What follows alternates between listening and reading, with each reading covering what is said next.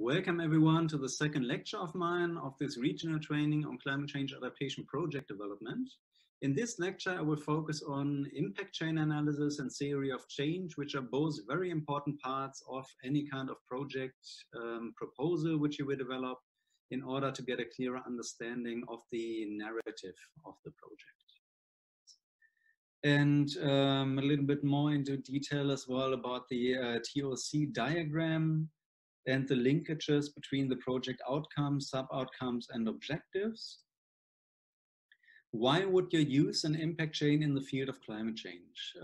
Simply put, it helps you to identify the core problem that a project addresses, as you will map out the different climate change drivers, which lead to different hazards, which lead to different impacts, and also how you want to address these different impacts.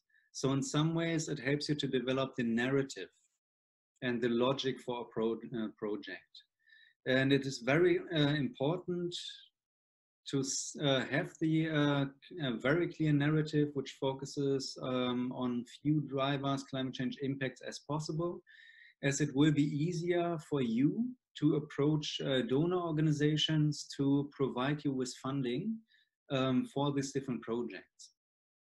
For example, as a very clear narrative which effectively worked for many small island developing states would be the mentioning of sea level rise, which leads to coastal inundation, which leads to them sinking under the water. And that's why they need additional finance from the international community to cope with this climate change impact. That's like a very clear narrative, an easy impact chain you can imagine. And that's why it's easier for them to approach different donor organizations and receive the funding.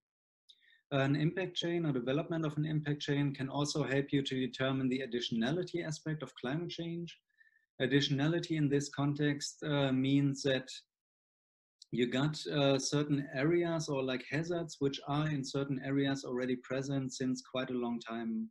For example, in the Philippines, you got seasonal cyclones. I think, if I'm not mistaken, 8 to 20 cyclones each year, which are approaching the Philippines. And climate change is projected, or it's also partly observed by now, that climate change intensifies these cyclones which are already in the region and which are already affecting the Philippines.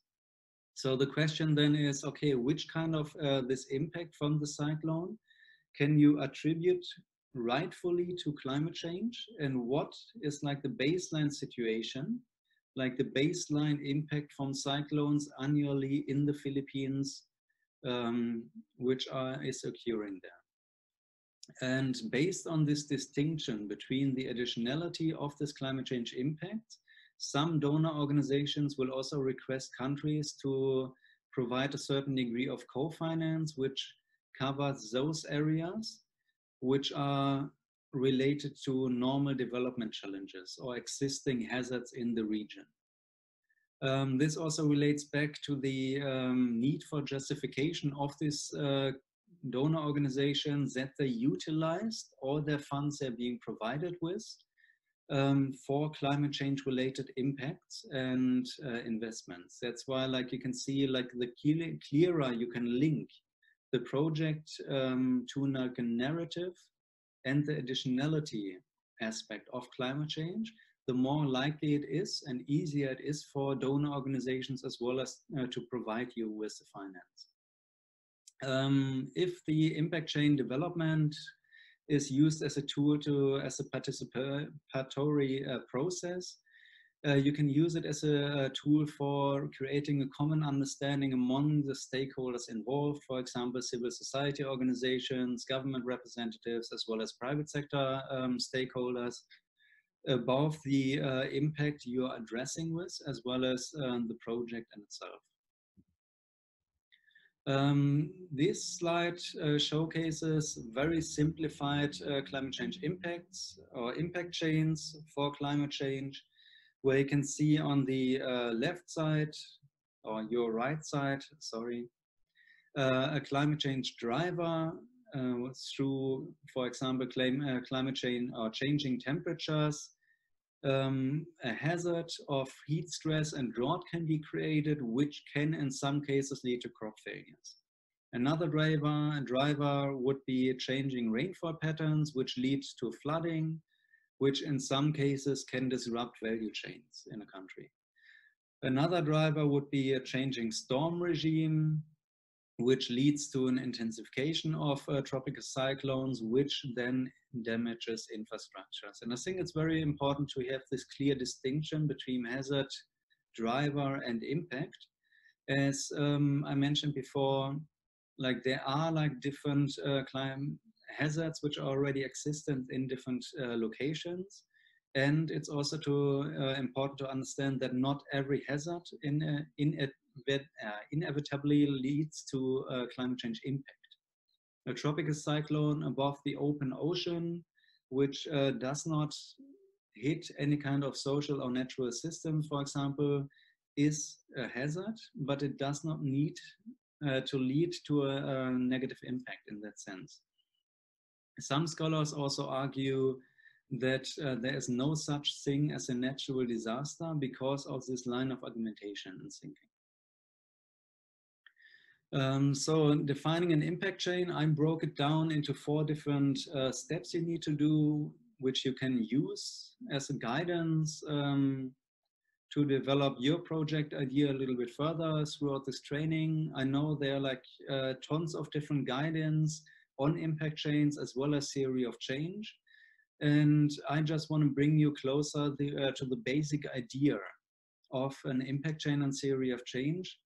If there's or like different guidelines will provide you with different kind of terminology, with different kind of aspects which you should consider, but I broke it down for you in 4 simple steps. The first step will be to define the core problem, which is being caused by a specific hazard or climate change hazards. In this case, you can see the climate change drivers of increasing temperatures and less rain lead to the hazard of drought, which lead to the impact of freshwater or less freshwater availability in the location. If we add another step, then like to create the narrative of the project, you would identify a potential solution, adaptation option, which you want to address, which you want to use to address the problem in the project. In this case, it would be harvesting rainwater and introducing drought-resilient crops to a community which is affected by having less fresh water available in that location. The third step would be to consider the baseline situation to detect the additionality of the climate change to the problem. So after you identified the core problem of the project, the main climate change hazards and potential impacts, and you propose solutions, you will now go back and see, okay, what kind of other like aspects do we need to consider to develop this project, and clearly are able to say, okay, this is the component of additionality from climate change. In this case, the baseline situation, for example, for this community could be that they're already experiencing 2 months of annual water stress in the location. And a use of water-intensive crops is also being implemented. That means there is like a failure on the behavioral side of the humans through like using the wrong kind of crops for this situation, that there's increasingly less fresh water there, and you're already experiencing, or they already experience because of the seasonality in that location, that they have water stress already. In the next step, you would define the barriers to successful adaptation. This is a very important step because it is also your justification of why this project is needed. Because if the community could cope with it in itself, like if they would identify, okay, what kind of solutions do we need, or adaptation solutions to cope with this project, problem, this project would not be needed. In this case, as an example, I listed that there's a lack of awareness about climate change impacts and increasing drought hazards. And there's a limited financial, or the community have limited financial resources at hand to implement new crops as well as new agricultural techniques to grow these crops. So you can see, like in this 4 simple steps, you already created a whole kind of mapping of what is your problem, what could be the potential solution, and what are the barriers. And additionally, you also look at the baseline situation. What is already there and what kind of hazard or like problems are there, and intensifying this kind of dire situation for the community, and what kind of climate change hazards or what additional stress will climate change bring. A more elaborated example here I developed in the last year was for a risk assessment for Thailand's tourism sector, which we use there as an example also in one presentation, is the flood impact chain on the tourism industry, where you got a baseline situation with many low-lying areas around Bangkok, a high population and visitor density, development patterns that reduce the national floodplains, because in the area of Bangkok, for example, you got a lot of developments in natural floodplains, which also caused one of the major floodings in 2011, or like helped to intensify this major flooding. And the rainfall depends on monsoon cycles, where you got like periods with intensive, very strong rainfall, and periods with less precipitation. Then the climate change driver or climate driver, which makes the situation a little bit more tense or intensifies these kind of stressors, that there's a changing rainfall patterns, which lead to the hazards of flooding and riverbank erosion in Thailand and the Chao Phraya River Basin. And this exposes the traffic infrastructure to this kind of hazards, the tourism facilities, water and energy supply, wastewater management, as well as the outdoor activities of tourists. And you can imagine, like, if there's a flooding like in 2011 occurring, where like basically like 80% of Bangkok has been underwater, that it's not a pleasant experience for tourists to be in the city.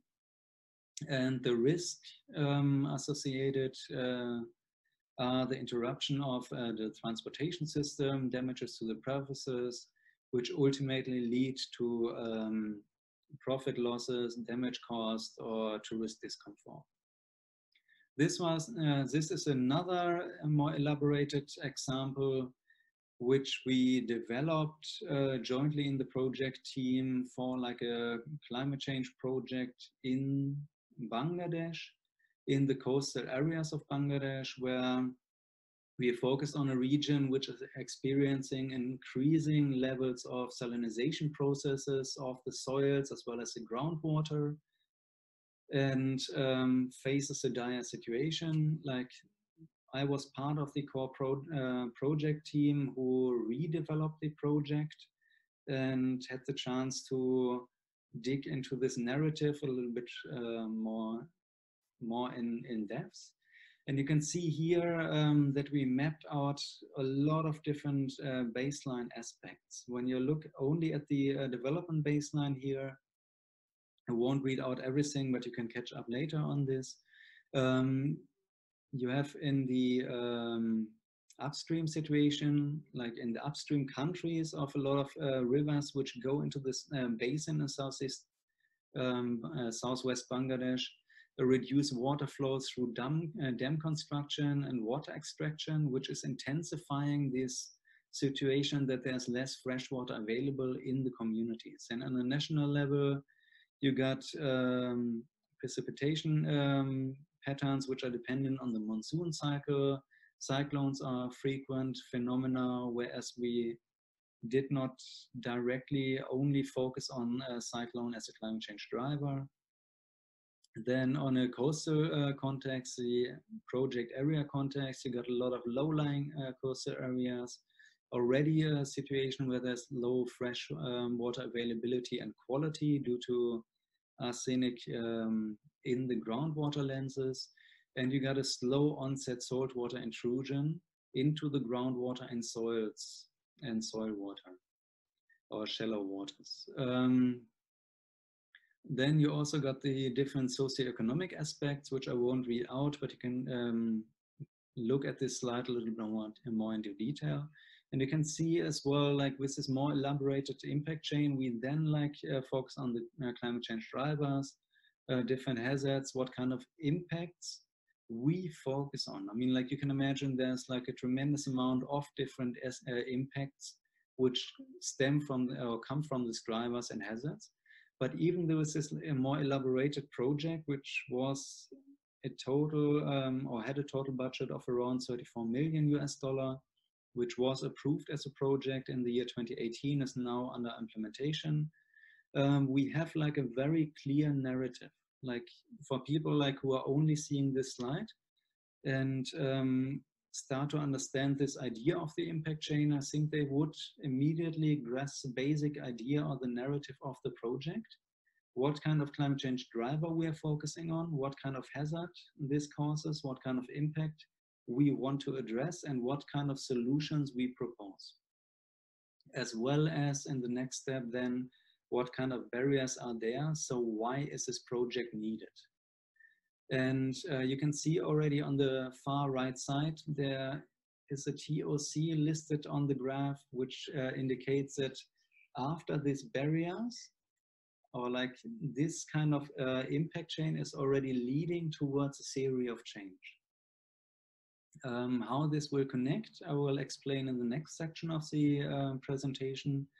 And also we'll continue using this Bangladesh or this GCF project in Bangladesh as an example. So you can continuously follow how this impact chain development and the theory of change are effective tools in practice, because we used it to obtain international donor finance for specific projects. Yes, so what is a theory of change? Theory of change, simply put, is an approach to mapping how and why a given intervention will lead to a specific change. There are different definitions floating around, different approaches. Some literature on theory of change also proposes to automatically include different kind of monitoring systems for the different activities with specific outputs and deliverables. It's again same as with the impact chain. There are different approaches. I, like in this lecture, try to bring you closer to the basic idea, basic understanding of the concept of theory of change. And you can basically understand it as a roadmap for change, or a summary of the interventions and outcomes you want to have. Like, I would also in many cases say it's like a little bit of the heart of a project. Like in a sense that, like, if you got a project proposal document and there's a theory of change figure inside, that's normally the first thing I will browse through. Similar statements were done last year by our colleague from GCF, which was present during the last regional training, who also said when he's reviewing any kind of project proposals, the first thing he does as well is going to the page which displays the theory of change. Why that is, you will see during the next couple of minutes when I elaborate a little bit more on the different components of the theory of change in perspective to the theory of change model, which is often used by Green Climate Fund project proposals, where you on one page can see, okay, what is the intention of the project? What are the different activities and outcomes or sub-outcomes? What kind of barriers will be addressed? And what kind of impact does this project try to address? So in some sense, what kind of change does it want to trigger? What are the benefits of using a theory of change? As I mentioned, if it's a good theory of change, it can show a clear narrative and a selling point of a project with one simple graphic or one simple page. Where you can easily then use it to explain and elaborate to any kind of audience what this project is about and what you want to achieve with this project. It also allows you to clearly formulate objectives, outcomes, and the logic of the program, and can create a common understanding among stakeholders. It can be used in a participative way that you also engage a range of different stakeholders to develop the theory of change in order to facilitate a dialogue and get different inputs from civil society organizations, from people or representatives from the private sector, as well as government representatives. And it can, in some cases, also be used as a monitoring framework for the project achievements, where you later can go back to and look if the different outcomes have been achieved, sub-outcomes have been achieved, or the overall impact of the project. These are a few terminologies which are often used in relation to theory of change and logical frameworks of different project proposals. Different organizations use different terminologies for different long-term impacts, strategic impacts, etc. This is just one version to display it, but I think on this slide I can at least elaborate a little bit more the basic ideas behind the concepts on the different terminology. So basically put, it is a roadmap of change, what you're seeing in front of you. On the left side, you see your planned work. On the right side, your intended results. And with a project, you would normally provide some kind of resources or inputs. For example, for a project focusing on farming communities which are affected by severe droughts, you could provide them with more drought-resilient crops. The next step would be the activity itself. So like the crops which you purchased, you will need to bring to the different farmers, so distribute the crops, which is the activity. And the next step, on the next level, you got the output. So the output itself is just defining how many farmers received a resilient crops. It's not necessarily like showcasing if there's any kind of impact on outcome being achieved through the distribution of the crops. It's more that you can say, okay, X, Y, for example, 1,000 farmers were delivered with the crops. How they use the crops is not clear. So this one will be more defined in the next step of the outcomes, where you can say XY farmers planted resilient crops. And the impact of this simplified logic for this project would be that you hope through the distribution of the crops, through the plantation of the crops, the farmers will become more resilient to climate change. I hope this slide gives you a little bit of an overview of the different terminology and different steps which are also reflected in the theory of change. As I mentioned before, I want to provide you with real-life examples of an impact chain, which I did before, as well as a theory of change. And for the theory of change, I will go back to the example of the GCF project proposal from Bangladesh, where I had the pleasure to be in the team to redevelop the project design and also developing the proposal itself, which was then successfully submitted to GCF and which got approved in 2018. So the project title was Enhancing Adaptive Capacities of Coastal Communities, especially women, to cope with climate change-induced salinity. As I mentioned before, it's focused on the southwestern part of Bangladesh, where coastal erosion processes happened, as well as processes where, like an inundation of salt water was increasing the salinity percentage or quota of salinity in the freshwater resources and the soils. And this project intended to reduce or support the women in this community to cope with this changing realities and become more climate change resilient. I don't gonna read out the rest of the details, but I hope you got a little bit of an understanding of what this project was about and what these women or the coastal communities, the beneficiaries of the project, will face as a consequence of climate change. Here you can see in the next couple of slides that I will use a framework for a theory of change, which is often, or which I used in a few project proposals, which I helped developing in or for Bangladesh, or also reviewed quite a few other ones. And you can see here that this one is also coming from the Women Project in Bangladesh. I meant developed for UNDP and other stakeholders, of course. And you can see here, I simplified it. I didn't take all the different details and aspects of the theory of change, but broke it down into different components for you, and also will not list all the details.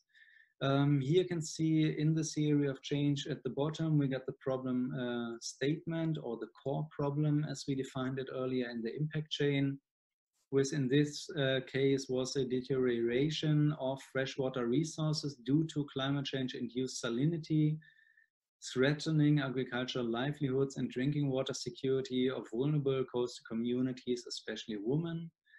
And the whole project tried to have the objective or achieve a strengthened adaptive capacities and reduced exposure to climate risk of vulnerable communities, especially women of Southwest Coast Bangladesh. You can see here the problem statement relates to the different barriers, or in a different way to putting it, like the objective relates to the problems there, to the barriers, of how these barriers can be overcome in order to achieve or address this core problem. And the barriers here are lack of awareness and access to tools for resilient agricultural livelihoods, limited skills and financial means to diversify resilient livelihoods. On the left side, in the middle column, or like boxes, you will see that they all relate to water stresses which these communities are facing. And the other boxes relate to institutional capacity building as a component. These are also the outcomes where you can see, okay, these outcomes are clearly linked to the different boxes for one or the different barriers you can see below, where you got as the first box, and also for the first outcome of the project, to achieve a climate resilient livelihoods focusing on women for enhanced adaptive capacities of coastal agriculture communities. The second outcome was focusing on climate resilient drinking water solutions, and the last outcome focused on institutional capacities, as well as better coordination between the different institutions involved.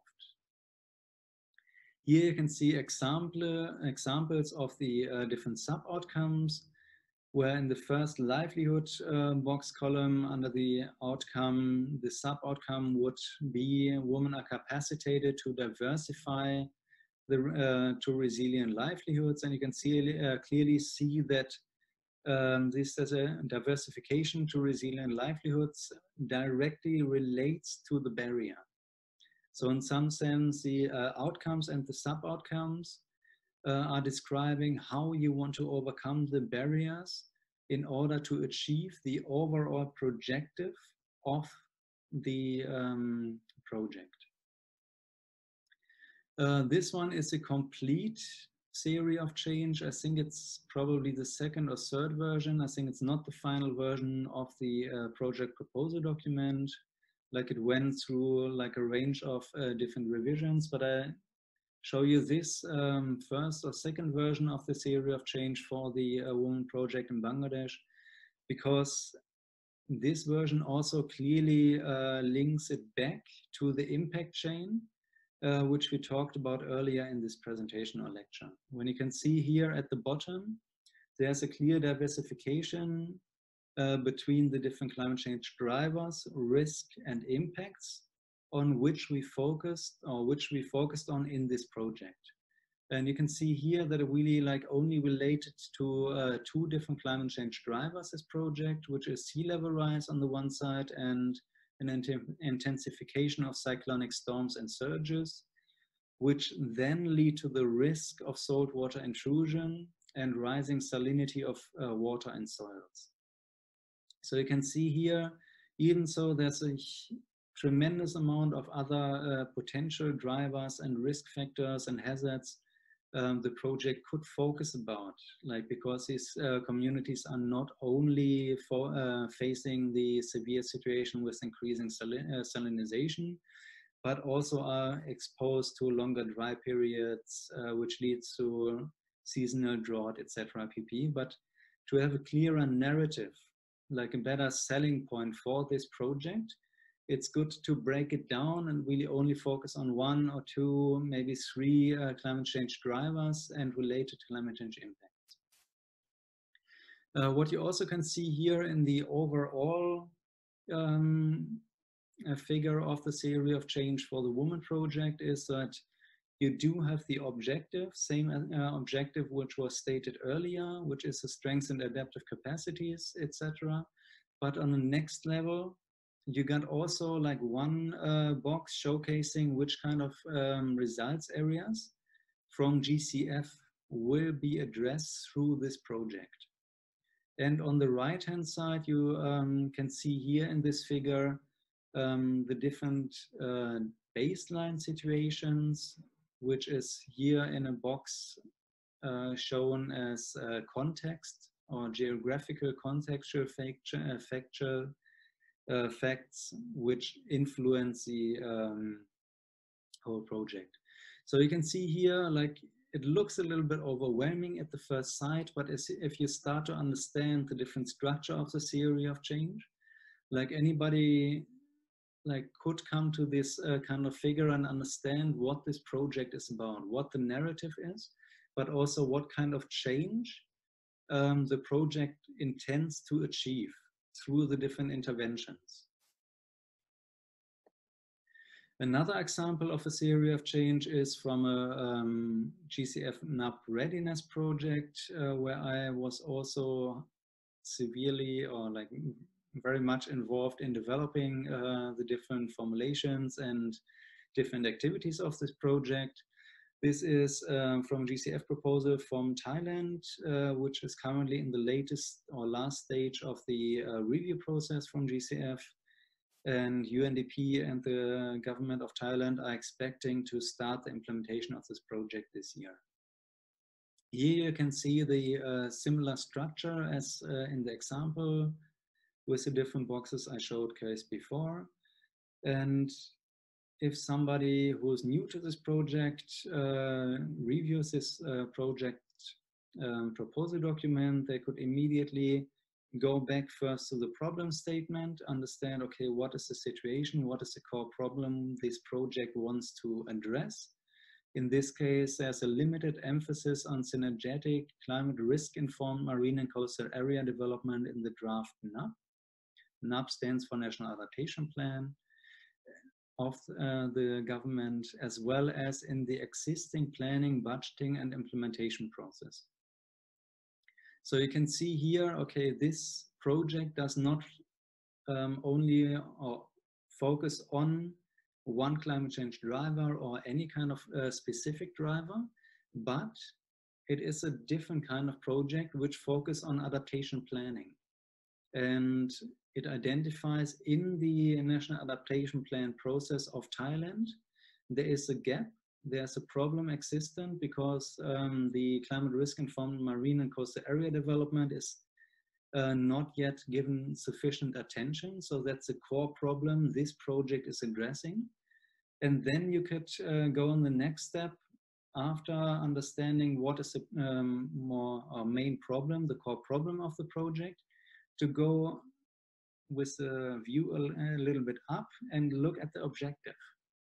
See, okay, what kind of or what is the objective? How do you want to address this problem? In this case, the integration of climate change adaptation into marine and coastal area planning and budgeting processes.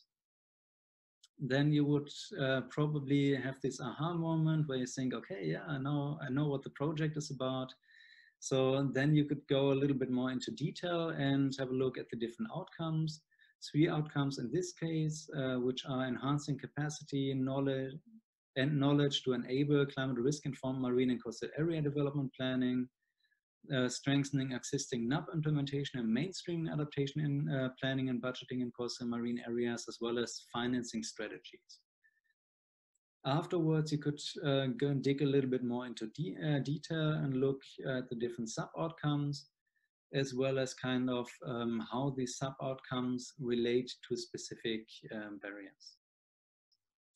I really hope that this elaboration on the theory of change provided you with a little bit of an understanding of what the concept is about and how it can be used to effectively and condensed give like a snapshot of the project in a single graphic, but also provide you with a clear understanding and clearly defined narrative of what kind of change you want to achieve through this project and what kind of core problem you want to address. Thank you very much for your attention.